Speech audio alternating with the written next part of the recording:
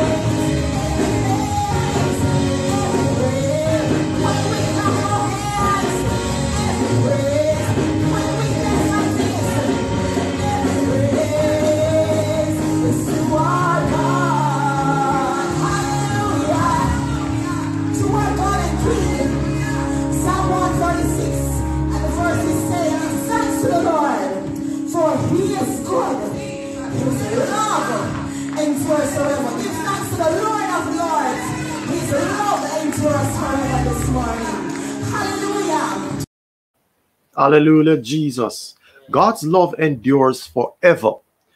Let us pray. Lord Jesus, you are the great I am, the God who looks down from heaven and comes to us on earth. But you also have been on earth in the form of Jesus Christ of Nazareth. So there's nothing that happens here that you have not tasted, tested, been tempted by in all manner of things. So you understand the things that we go through.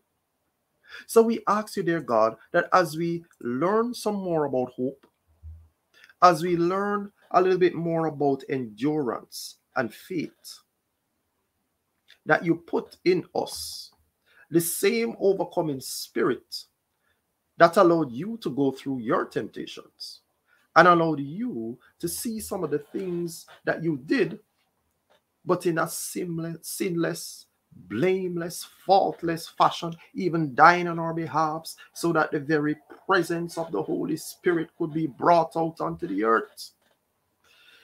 You are awesome, dear God. Please continue to teach us. Please continue to give us hope. And please continue to allow us to build up our courage and our faith in you. Amen. Good night, everybody. How are we doing? We are the Hellshire United Church. I am the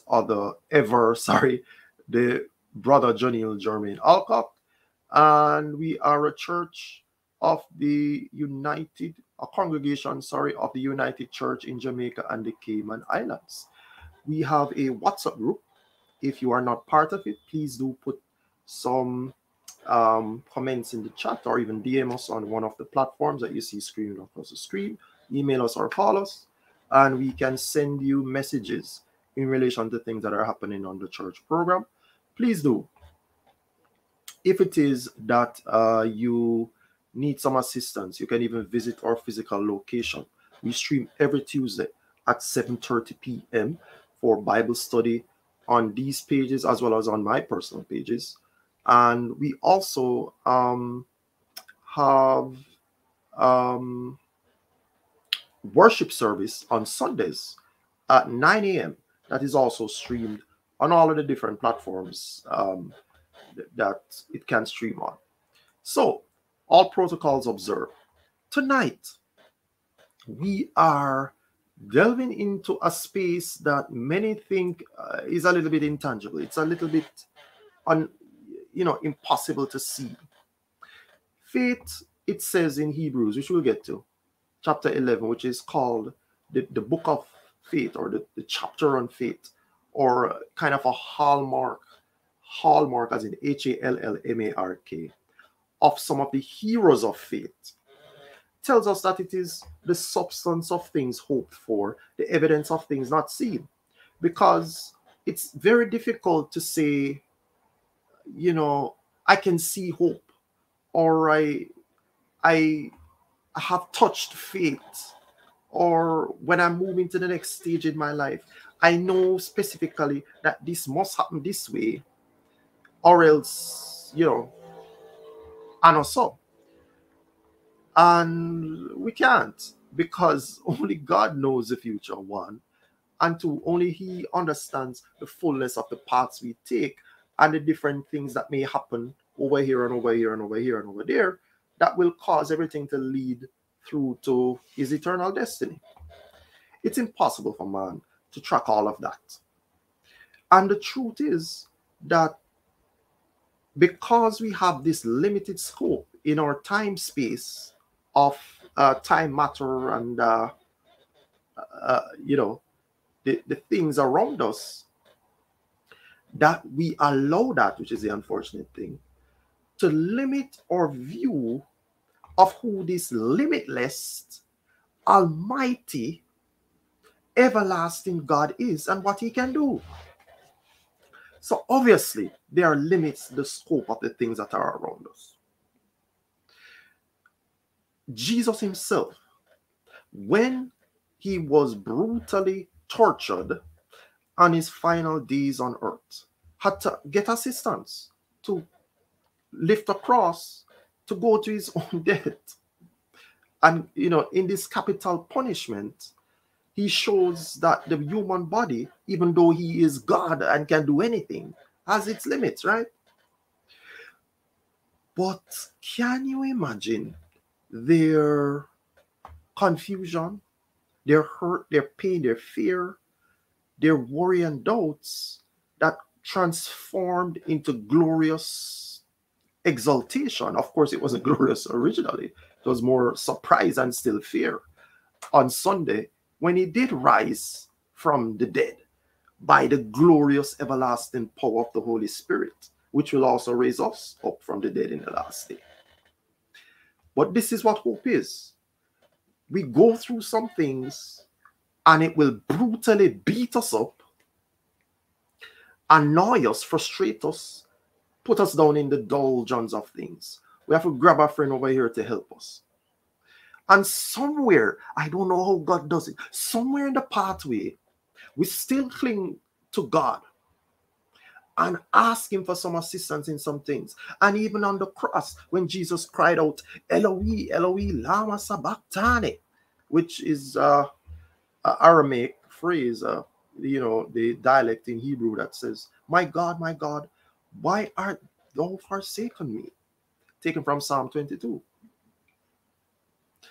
We may cry those things, and we may think all is lost. It seems impossible. But what God has taught us is that if you hold on a little longer, it took him 3 days, right, in the grave to come back up. Something will happen. In fact, before he died, he put the entire thing in motion by deliberately waiting 4 days for one of his friends, Lazarus, whose sisters Mary and Martha bawled down the place, saying, Jesus, if you had just come, he would still be alive. He waited until the man passed through his disease and then died. And then 4 days passed, and then he came and showed his resurrective power. So much so that, Martha was saying, but if you open this grave now, his very stench will be coming up. Oh, Jesus, I love that bit of the Bible in John. And what can you do now, right here, God? And he proved them all wrong. He's the God of the earth who can make even the impossible possible. And by that very act, he showed that he was in control of our very natures. Even in the point when you think all is lost, theologians have theorized that he waited that long because in the Hebrew tradition, it was said that if all those days pass, then more than likely he would not be able to come back up from the dead. Sometimes something can happen to somebody. They weren't as scientifically or medically advanced as we are. So by the time that finished, they presumed that, well, the person must be dead now. And so he broke off all the theories and thoughts on these things by raising a man who died from an illness. Think about it. So he must have, one, put enough energy back into the man through the power of, the Holy Spirit, that his entire body reanimated and the corpuscles and the vessels started to pump back some of the blood through his heart around his system. His brain, which should be dead after about 5 to 15 minutes, it says in the medical literatures, when there's no oxygen, or you're not put onto some supportive care in an ICU with oxygen and having blood pumping around through it, should be dead as nit. And his entire thing started to come back. And not only that, but whatever disease that was in his blood or in his body must have been cleansed and taken out. So the man got back up and was himself whole again. And Jesus then said, watch this part now, loose him and let him go. And I'm doing this as a preamble because I find that sometimes we go through the stages just like Jesus did. And the final part of us moving to the next stage of what we need to does not occur. And this is what happens. We see Jesus in his very form and still doubt and have to say, can I touch the nails in your hands and the nails in your side? Which of course I'm referencing Mr. Thomas, the Apostle Thomas. Or Jesus himself, the man walks out of the grave, so they probably even thought maybe he's a ghost now or something. And he has to say, loose him. Take off these bandages and things that you wrapped him up in, thinking that he was dead, not knowing that I was coming to raise him back from the dead. That is what you have to do in your life when you're thinking about hope and faith and going through some things in God. It doesn't happen in the time span that you think it's going to happen in. God has a way where he says, in my time, it says in Isaiah somewhere, I, the Lord, will make it happen. Yeah? I am the Lord God of all flesh. It says somewhere else in the Old Testament. Is anything too hard for me? We doubt him because we have our limited scope of the things in front of us.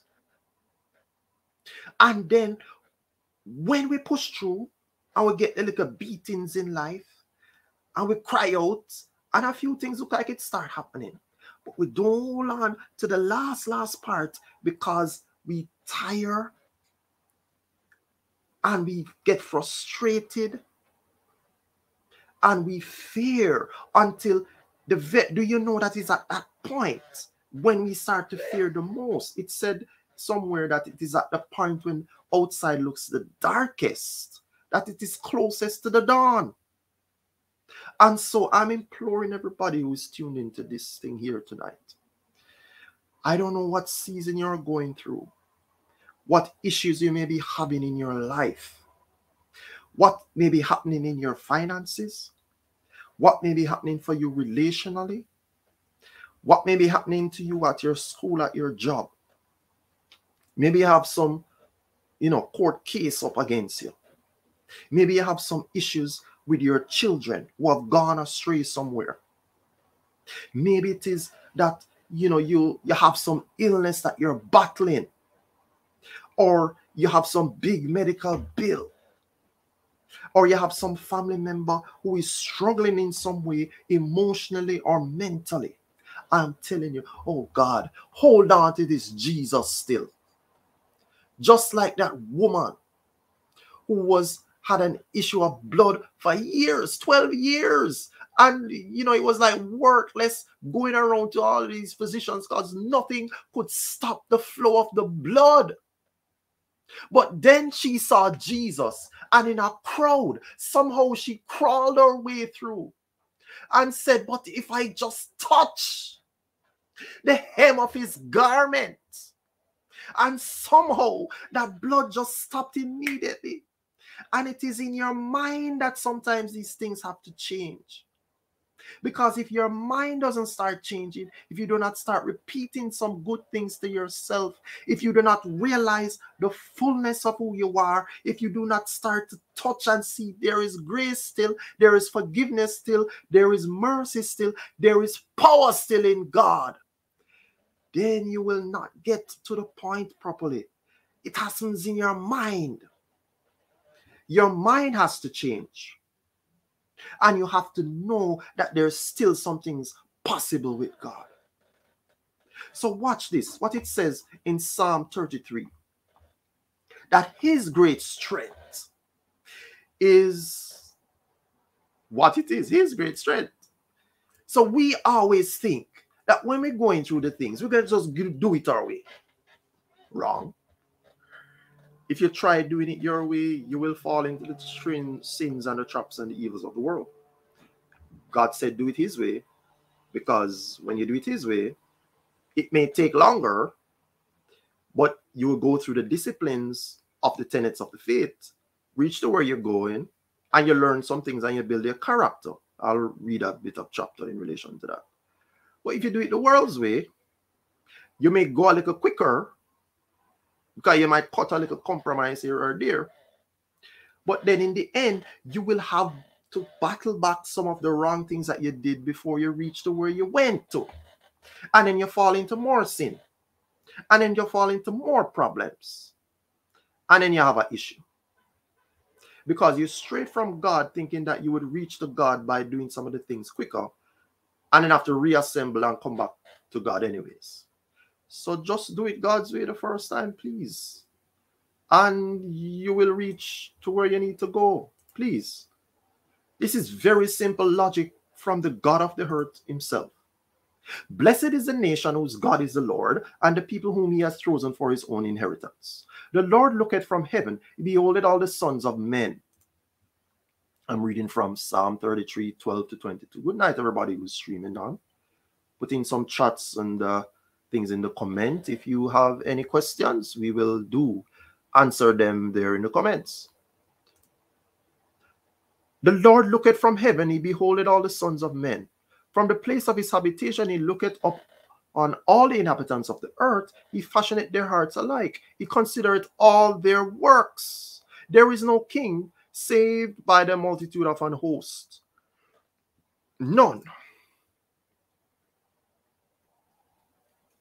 A mighty man is not delivered by much strength. A horse is a vain thing for safety. Neither shall he deliver any by his great strength. Behold, the eye of the Lord is upon them that fear him, upon them that hope in his mercy, to deliver their soul from death, and to keep them alive in famine. Our soul waited for the Lord. He is our help and our shield. For our heart shall rejoice in him, because we have trusted in his holy name. Let thy mercy, O Lord, be upon us, according as we hope in thee. So this is a psalm, right? That is talking about how we sometimes rely on the things of the earth, thinking that will give us strength when it won't. It's using analogies of the things in that time. Kings with their armies and men who may use the horses for travel or in war and so forth. But of course, we fashion these things that we think will help us. There's another Psalm 20 verse 7 that says, some trust in horse chariots and some trust in horses, but we will remember the name of the Lord our God. We trust in these things, but they're not going to really save us.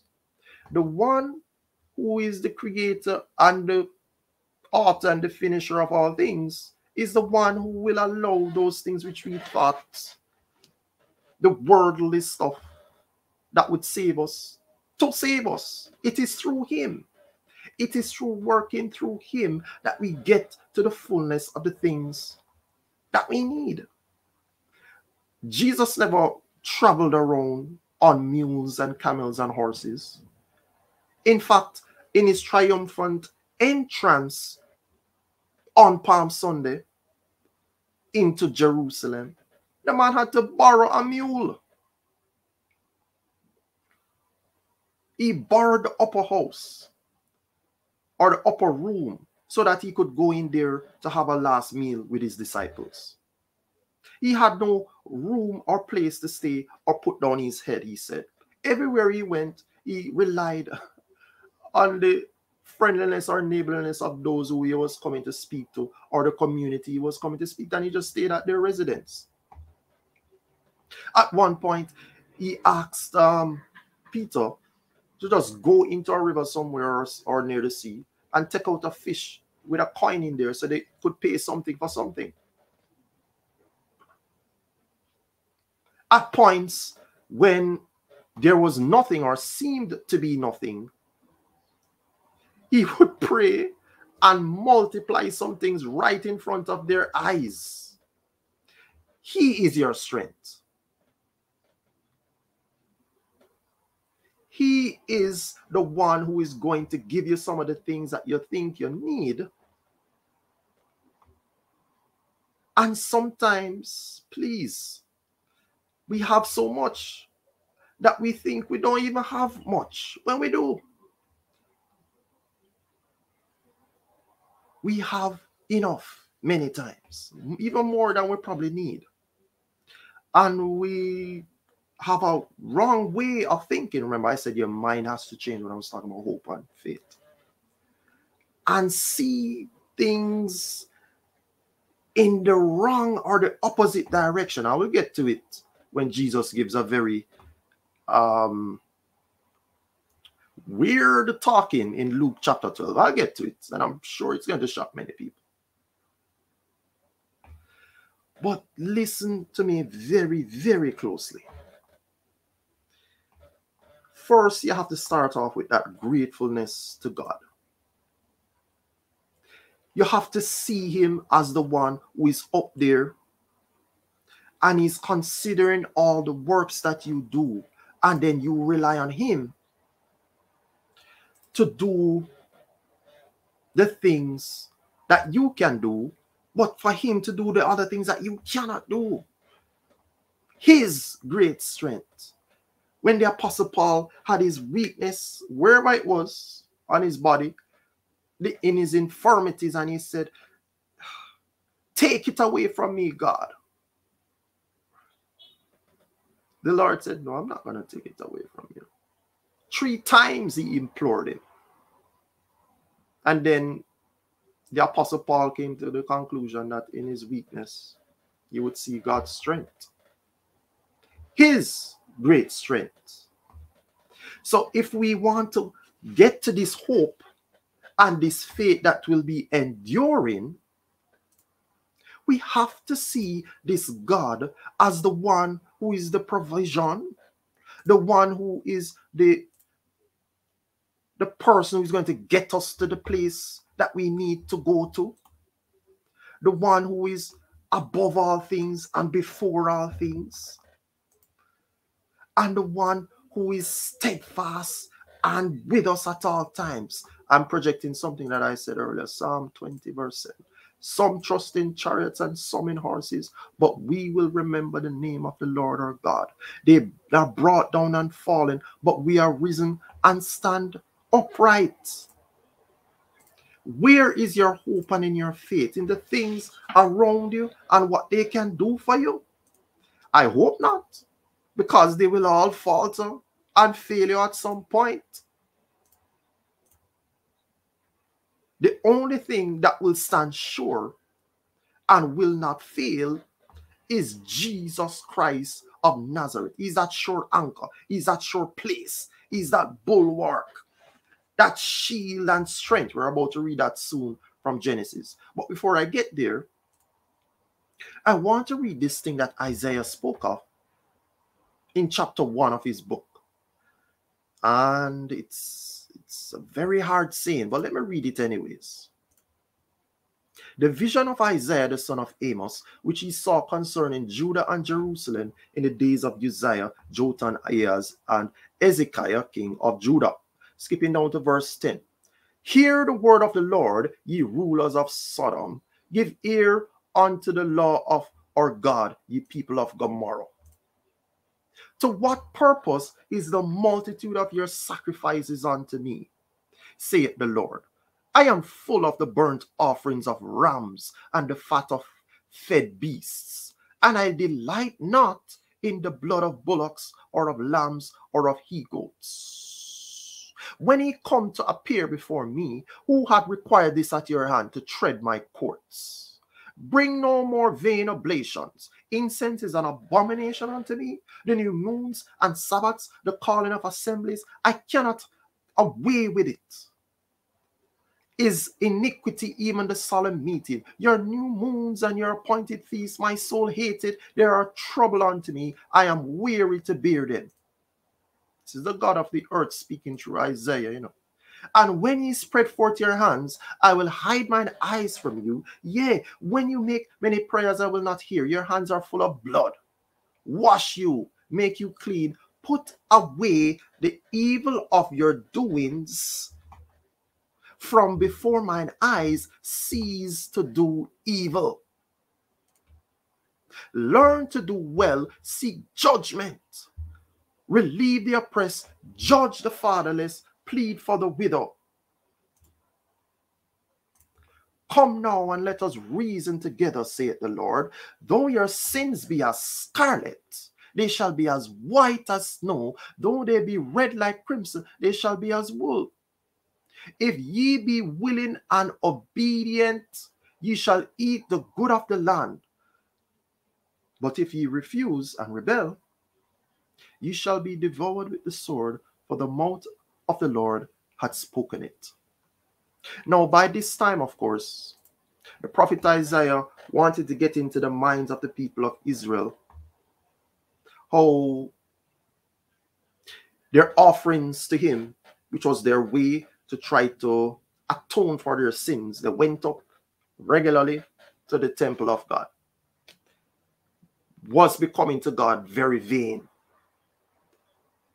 and, kind of unnecessary. What is the point of coming up to me to offer all these things and nothing has changed in your heart? And then he looks, Isaiah, let me project it back.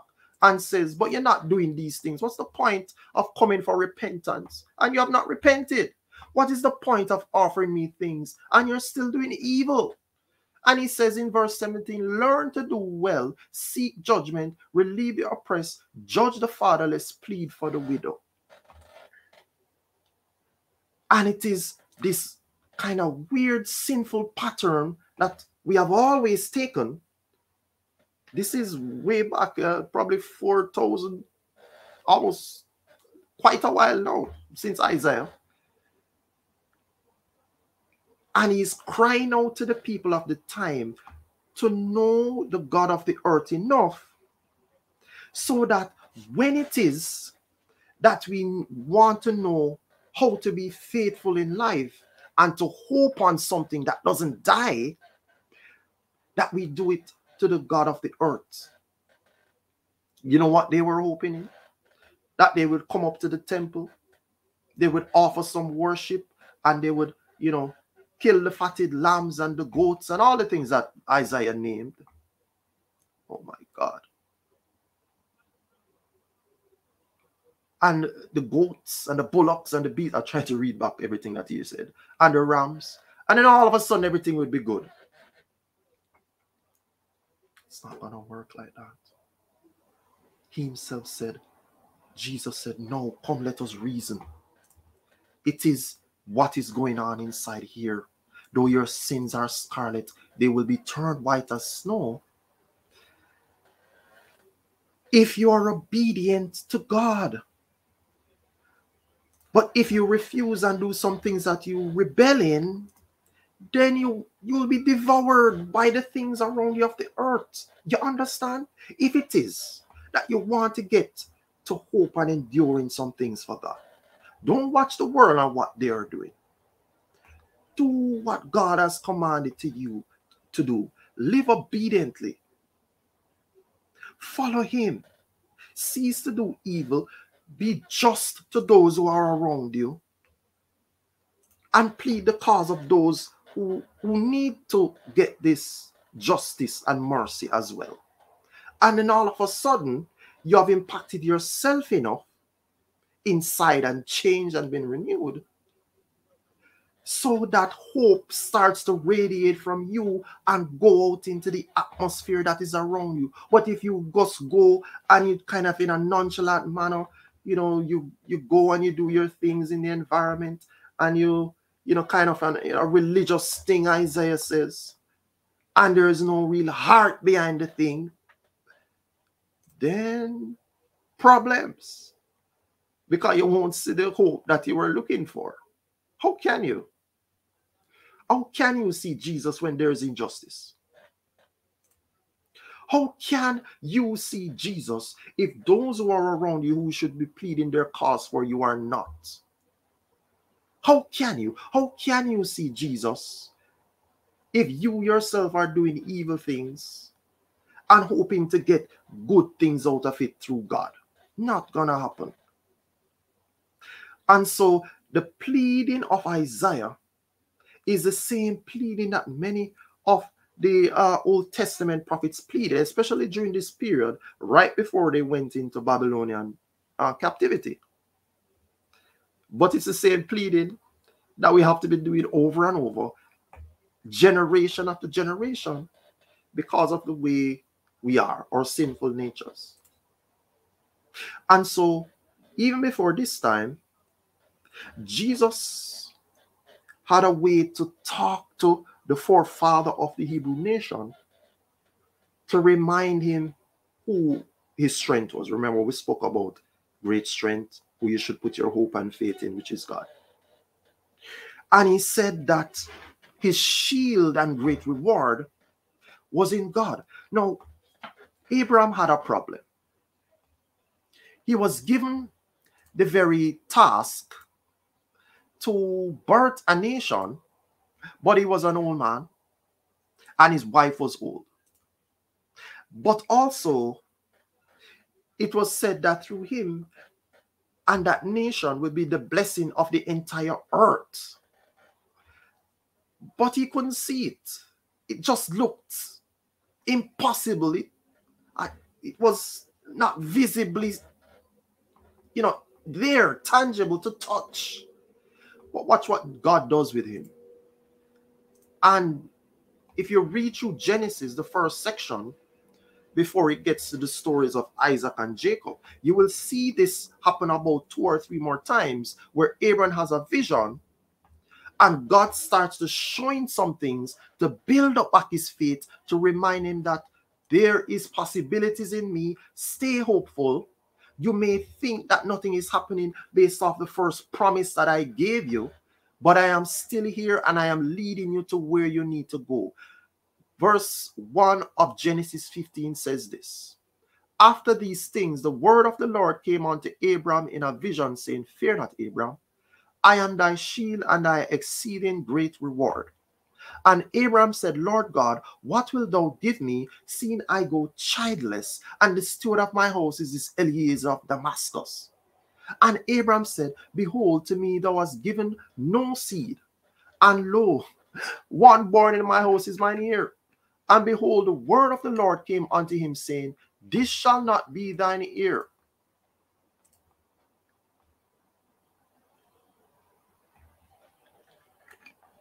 But he that shall come forth of thine own bowels shall be thine heir. And he brought him forth abroad and said, look now toward heaven and tell the stars, if thou be able to number them. And he said unto him, so shall thy seed be. And he believed in the Lord, and he counted it to him for righteousness. So, you see the difference between what Isaiah was trying to shout and plead out to the people in the times of his time, and how Abraham's faith was built up simply by believing and understanding in this simple promise and hope in God. He couldn't see anything in his old age here. He couldn't understand how it is that something will be happening for him still. And God said, look up into the sky. You're going to see one bag of stars. Your people, the things that will come out of your loin as offspring, and nation shall be birthed. And when you look up in the sky and you're counting, there's no way that you will be able to count the amount of people that shall come out of you. And he was right.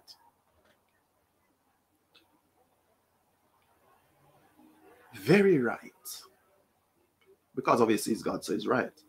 But to Abraham, because he started to believe in God and understand some things, otherworldly, he had stepped into a zone through this vision that was not even here on this plane. How could he even understand what God was talking about?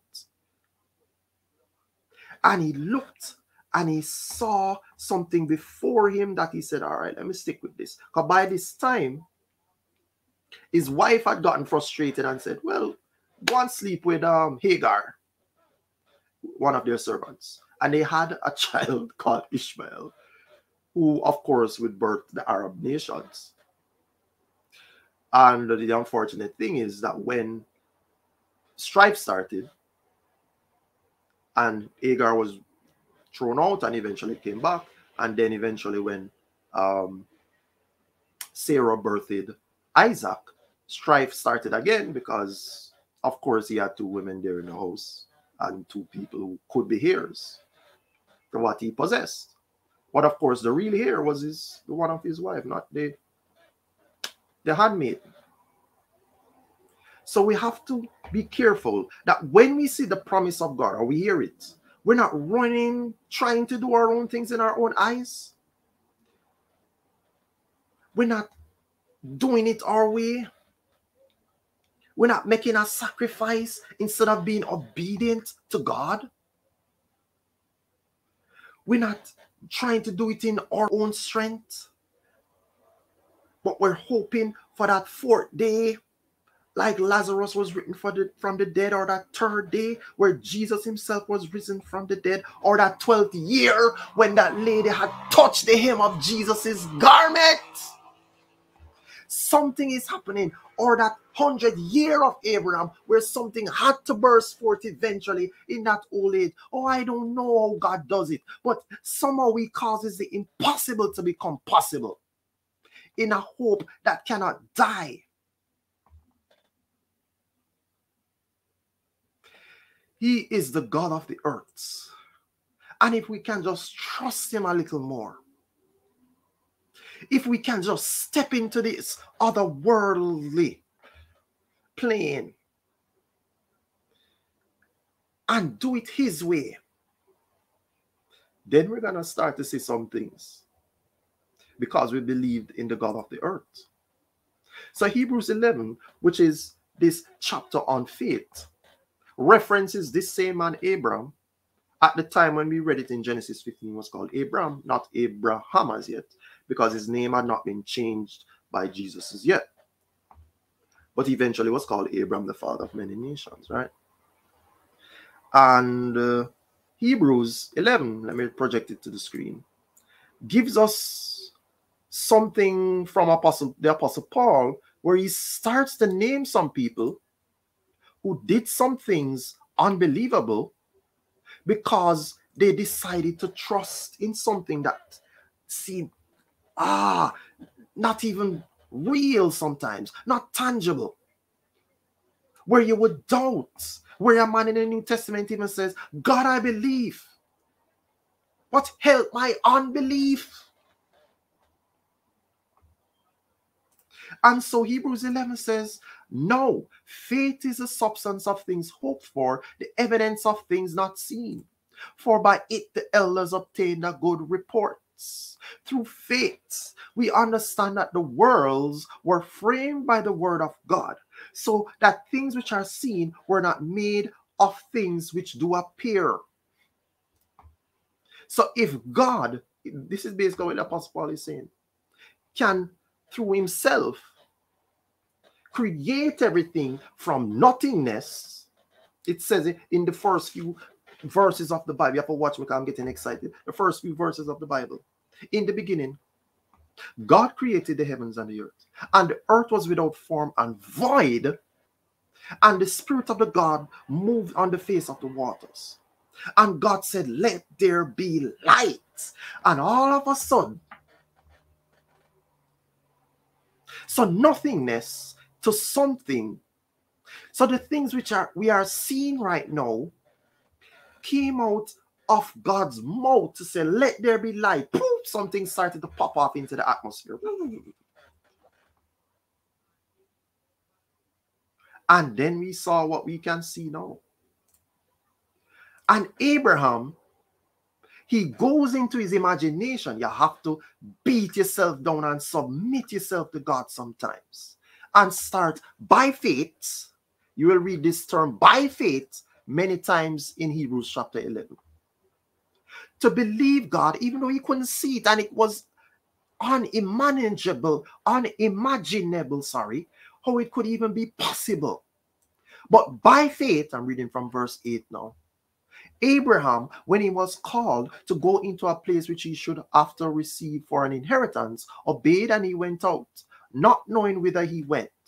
By faith, he sojourned in the land of promise, as in a strange country, dwelling in tabernacles with Isaac and Jacob, the heirs with him of the same promise. For he looked for a city which had foundations, whose builder and maker is God. Through faith, watch that term. Also, Sarah herself received strength to conceive seed and was delivered of a child when she was past age, because she judged him faithful who had promised. Therefore sprang there even of one, and him as good as dead, so many as the stars. Remember, we read this part where God says, you are my shield and my great reward. Look up in the sky and you will see stars in multitude, and your nation that will birth from you will be greater than the amount of stars that you can count in the sky right now. So this is the Apostle Paul just repeated this section. And as the sand which is by the seashore, innumerable. Those all died in faith, not having received the promises, So they saw some of the promises that God said to them right there in front of their eyes, right? But having seen them afar off, and were persuaded of them, and embraced them, and confessed that they were strangers and pilgrims on the earth. For they that say such things declare plainly that they seek a country. And truly, if they had been mindful of that country from whence they came out, they might have had opportunity to have returned. So they saw Isaac born. They saw him then take Rachel. And then something started happening in Jacob form. But they didn't understand what was going to happen next. And that millennia later, Christ would be born from that same bloodline. And that man would be the one who would do some of the things that I mentioned, which seemed impossible. They understood it, inkling in the mind. But they received that promise, but they didn't see the others which were afar off. So sometimes some of the things which were happening for you, it's not even God telling you to do something for you. It is for things way off that you cannot even understand, that He's positioning you, that if you by faith, stay in it, struggle it through it a little, endure, and then when you persevere, you build a character, you do some of the things that God asks you to do, that by faith, generations following you will be blessed because of the things that you did. Don't lose hope.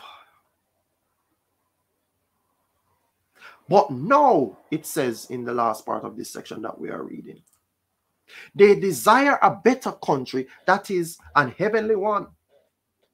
Wherefore God is not ashamed to be called their God, for He had prepared them a city. So they came out. This is Abram and Sarai, who eventually became Abraham and Sarah, from Ur of the Chaldees. They even paused another time in another pagan part of the world, Haran. But they then came into the land of Canaan, not knowing what this was all about. They left all that they knew. Somehow God blessed them, because at one point He had so much stuff going on for him that even he and his nephew Lot were striving over who should be where and what part of the land they should take. He had so much servants and men that at one point they took Lot, his nephew, and he and all of these men ran down these guys and, did some warrior thing and got back his nephew and his family. So the man had some stuff going on for him. The man built some things, right? And he passed it down through generations and generations. So much so that when Jacob came, he had 12 sons. And the line of that continued over and over and over and over and over, until now we actually have a nation that is Israel, that is capital in Jerusalem in the Middle East. All from this man and the faith that he decided to have. And even more importantly, Jesus was born from that family line. And we're all blessed for that, because this was the God who came on earth so that we ourselves can be saved. Can we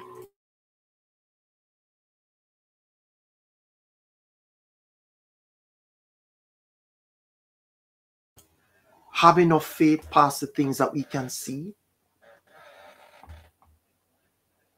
This is how the elders obtained their good report. This is the old time religion, as it says in that song, where you follow God even if it looks stupid and ridiculous. At one point, God saved 8 people because a man decided, when there was no rain ever on the earth, and probably he was far away from any, body of water, to build a boat on a land. and say to people that God's judgment was coming, prepare, watch out. And he and his family were saved and the entire earth was flooded. Have faith enough, Noah did, to build before the rain even starts. Have faith enough, did Abraham, to ask very gently to save some people in that land of Sodom and Gomorrah. His nephew Lot was saved and his 2 daughters. So at one point there's a remnant of 8. At another point there's a remnant of 3. In the end, because of the faith of these same elders in Hebrews chapter 11 coming down the line, and us now starting to understand some of the same things of God, and being in faith and knowing about endurance, there will be an even greater remnant, it says in Revelation. More than the eye can even see. Thousands upon thousands, it says. And those who will be there will be rejoicing in the very fullness of a God who is unbelievable. How is everybody doing? Understanding everything that we're saying here?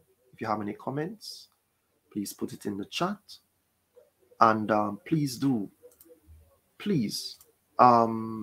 if you have any Bible scriptures that you see that you want to discuss here as well, that you can just put it there and we can discuss them. This is just a back and forth between all of us discussing and fellowshipping together. So I want to read something from Hebrews chapter 5 before I get to the last part of what we want to discuss, which is going to be killer, I guess you could say, from Jesus himself. So Romans chapter 5 says this. Whoops. Let me take off the thing about Hebrews chapter 11. But I want you also to go into Hebrews chapter 11 and read all the other persons who the Apostle Paul mentioned. Just didn't mention Abraham and Sarai, who we're talking about tonight. He mentioned other persons. Some of them I mentioned, like Noah. He even mentioned Samson, David, and so forth. And understand why he mentioned that by faith it was imputed upon Abraham for his righteousness. Even before you come to God, you have to have faith and believe that he is the one who died on your behalf, and then you move into the fellowship with him. But it is that same faith that will take you through. And you have to kindle it over and over because of the trappings of this world that will frustrate you and lead you into sin. And Romans chapter 5 around verse 3 says this. And not only so, but we glory in tribulations also, knowing that tribulation worketh patience, and patience experience, and experience hope. And hope maketh not ashamed, because the love of God is shed abroad in our hearts by the Holy Ghost, which is given unto us. So the very same thing which was pumping right through Jesus, that Holy Ghost, which caused him to do so much miraculous things, which even rose him from the dead, is pumping through you. And it is kindly asking you that when the tribulations of life comes, and it will work your patience, that you should stay in it, build up your experience, and then you will get to hope. Patience, you see the pathway. Let me project back the KJV. Romans chapter 5, 3-5. Tribulation will come, but stay patient. Patience will build your experience, and experience will give you hope. The NIV puts it in these terms, that sufferings will come.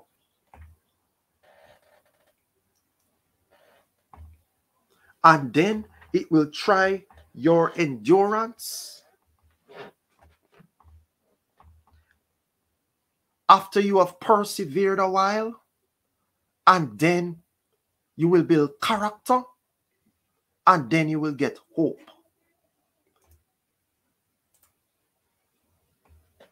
But stick with God a little bit. Suppose Abraham had given up, we would never have seen Jesus. Stick with God a little bit. Suppose Noah had given up, he wouldn't have saved anybody at all. Stick with Jesus a little bit. Suppose that woman had seen Jesus pass by and not even decide to even try to come up to him and do anything. She would have died with that issue of blood. Stick with him a little bit. Suppose Mary and Martha had just seen Jesus and gotten bitter and said, Jesus, why did you take so long? Nobody come now, man. Stick with him a little. He's the same resurrection and the life. Stick with him a little. This Jesus is working something that you have to stay patient in and endure it enough that it will build up your goodness and kindness and your patience, your self-control. It will give you character. That is the whole point of the work of the tribulations and the frustrations and the sufferings of this life. That's what people miss. They think it's just the devil come to beat them up. But it is God who is in charge of these things. And you are supposed to maneuver through that environment, trusting God enough to know that He will see you through. He is your strength. And you stick with Him through thick and thin. So that at the end, you said, I have run my race, I have kept the faith. And you will see that good report, just like all the elders saw it. And you will reach from that suffering which you thought would kill you to that hope. You will see this God lose some things off of your life. You will see this Jesus say, peace be unto you. Why were you so afraid? Do not be afraid. Look at my hands and my side. I am the same God of the earth. Did I not tell you that I must go through some tribulations and sufferings before I come to the very glory which I told you about? Believe in Him, brothers and sisters. That hope doesn't just come like that. It comes through the very stages of seeing something's bad happening, but sticking with Jesus enough to get to Him through your faith. Get to Him through your enduring, perseverant hope. You will see it, but you have to stick with God a little bit. Now, Jesus came on earth, as I said, and started to reveal some more things about who we are and what we are capable of through His Holy Spirit. And I believe Him because He is God. And anything else that comes up in my way, I don't know where it comes from. And I may suffer a little bit. But I'm going to trust this Jesus. Because if He is God, He is truth. And He must know what He's saying. So look at what He's saying here. And it's going to shock you. Because last week we spoke about the fact that a man came and said, Jesus, tell my brother to share in his inheritance with me. And Jesus says, am I a judge and am I a divider amongst you? And then He said something even more amazing, that in a parable, He starts to speak of a man who builds some things and started to get bigger and bigger and kept building and building. And then Jesus called him a fool because he wasn't doing anything for the glory of God, just for his own sakes. And now, in the chapter following that parable, look what Jesus says. Oh my God. This is going to shock and offend many people. At verse 32, it says, "Fear not, little flock, for it is your Father's good pleasure to give you the kingdom." Many people know this verse and they love quote it. But do they even know what follows it? It says, "Sell that what you have and give alms. Provide yourselves bags which wax not old, a treasure in the heavens that faileth not, where no thief approacheth, neither moth corrupteth." You understand where Jesus is going? All the things that you labor and try to get in this life, it will all fade away and decay and probably even failure over time. But if you build up your hope enough in heavenly things, we spoke about seek things above last week, and do your life enough to glorify God, then you're building up treasures in heaven. You're doing things God's way in hope enough that you are getting his kingdom here on earth. And it is not through the possessions. He's saying, sell what you have. Look what Jesus is saying. "Fear not, little flock, for it is your Father's good pleasure to give you the kingdom."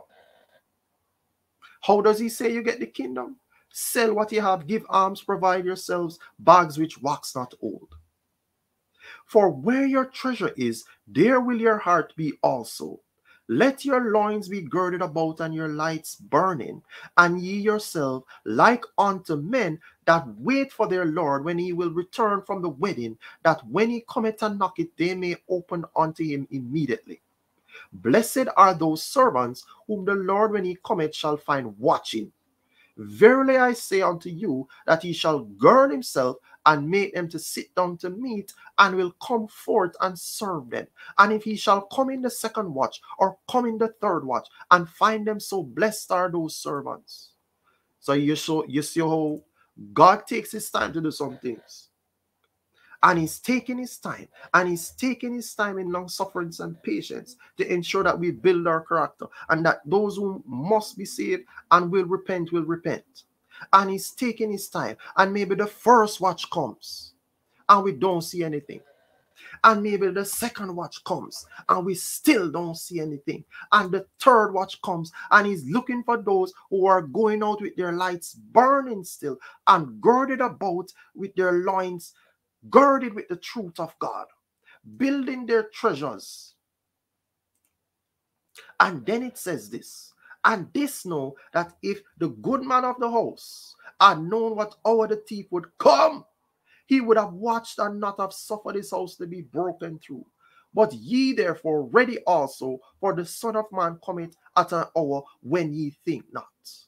So Jesus' lament to the man in his parable from last week, from Luke chapter 11, was, you're building all these things. Are you trying to do some things to glorify me? Because yet tomorrow I will come for your soul.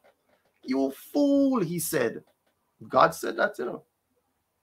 And so this parallel chapter showing more about the kingdom is saying, look, you have got to do things God's way. Because I will come at an hour which you don't know.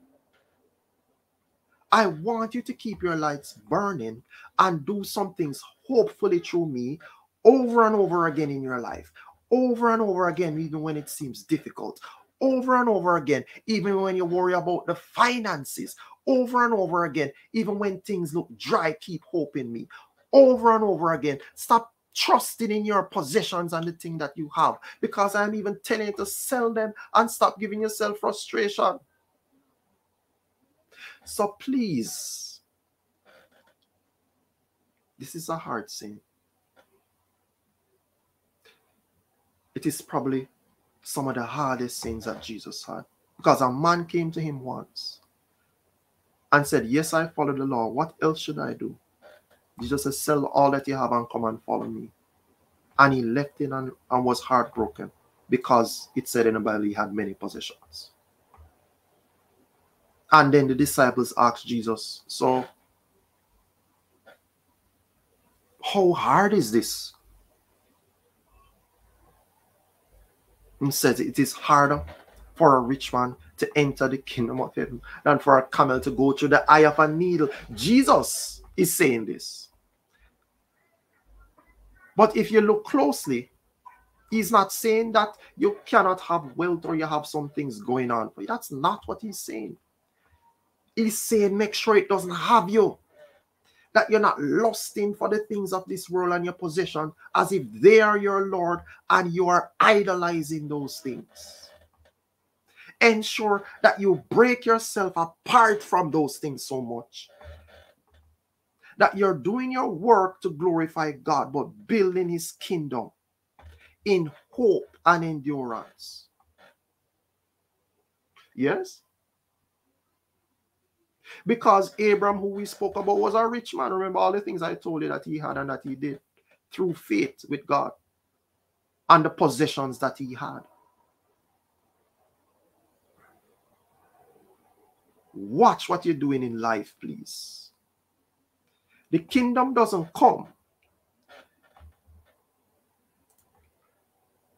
through pleasure. The kingdom doesn't come through the very us doing things through our own strength.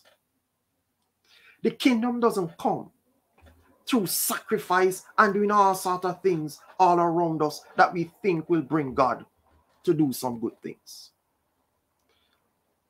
The kingdom doesn't come by trying to do things not God's way that will do what we thought God wanted.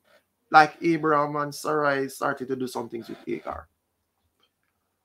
The kingdom doesn't come by the very nature of us seeing God say some things or hearing him say something that we get a promise. And then we run into it.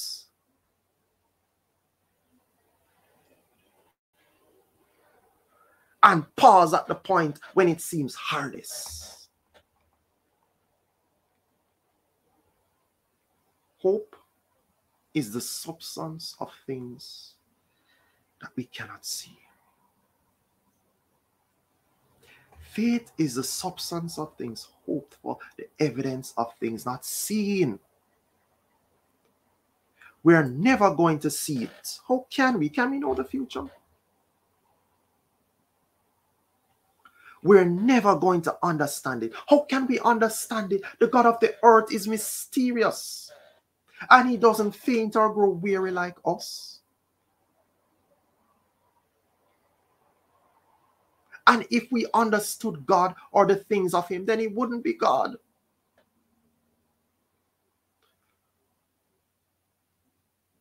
How can we even see it?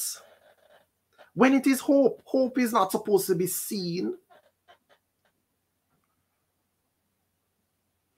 But God is saying to you tonight, despite what you can see or hear, or even your mind starting to give you some negative thoughts, he is still right there. Trust him enough to know that he can take you to the next stage of whatever it is that you need to go to. God's way is upside down.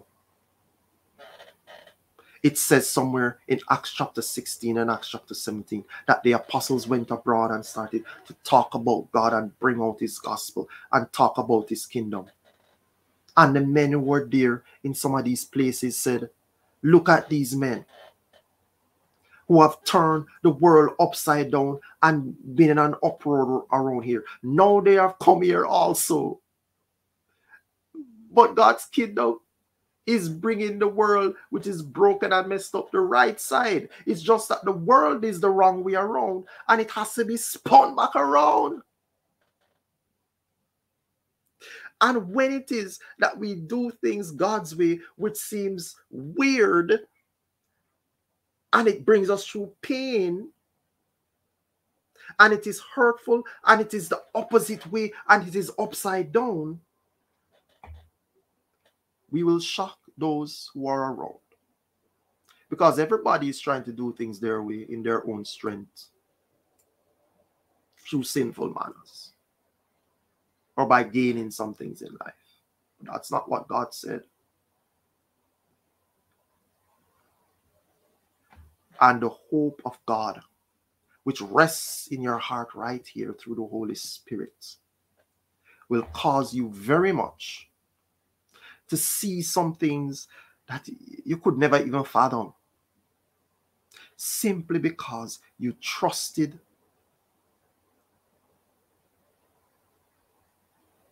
in something that can never die,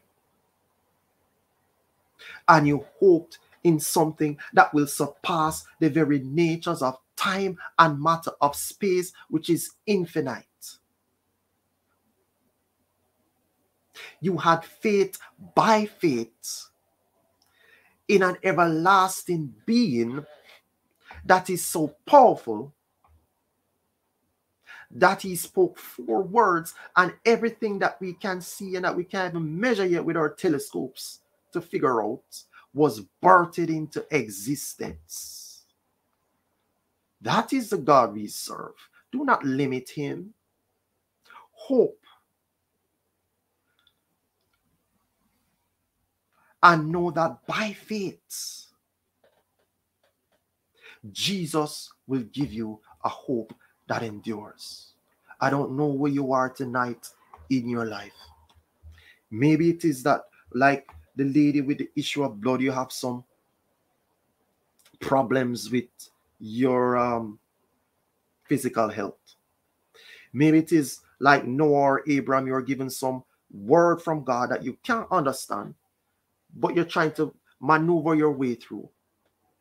Maybe it is that maybe you're in Isaiah's time, where he had to shout out to the people and say, be careful what you're doing, please, and cease from doing evil. And you're trying to repent, but you're unsure of how to get back to God. Maybe it is that you are like Mary and Martha, who think all is lost. But God was just a few days away. He was just taking his time deliberately so that he could show off himself.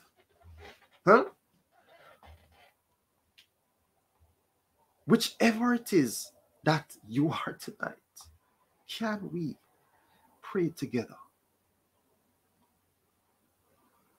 Can we realize that the very nature of God is to build the kingdom to glorify him? We receive the kingdom not through the things that we gain, oh my God, but through the things that we give. Let us pray. Lord Jesus, we believe in you. We love you so much that we sometimes meander trying to do your own work. But we ask you, dear God, to cause a repentant, renewing spirit inside of us. Give us this faith that the elders had. Allow us to be forgiven, dear God. Give us mercy just like you showed Abraham, just like you showed many of the others who also faltered and had their own issues in their own time. But give us this enduring hope to push through and know that even in the darkest hour, you are still there. Give us the hope that can never die. Give us the faith that will cause us to allow some things far off to reach into your heavenly plane and glorify your kingdom. Amen. Good night, everybody. I am, as ever, Brother Joniel Jermaine Alcock. We are the Hellshire United Church. If it is that you're looking to build your relationship with God, you can always join us, whether you want to stream in with us or you join us physically at our church. You can reach out to us at any of these ways. A congregation of the United Church in Jamaica and the Cayman Islands. This is our Facebook page. We stream every Tuesday at 7:30.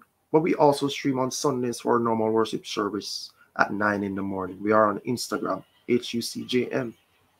Our email is hellshireunitedchurch@yahoo.com. On our telephone number is 876-665-6513. Please let us now rush to this closing song that reminds us that God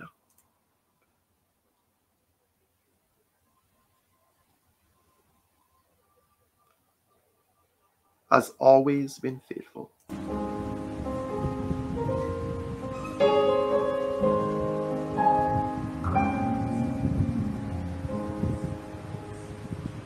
I love you, Lord. Oh, your mercy never fails me, and all my days are held in your hands.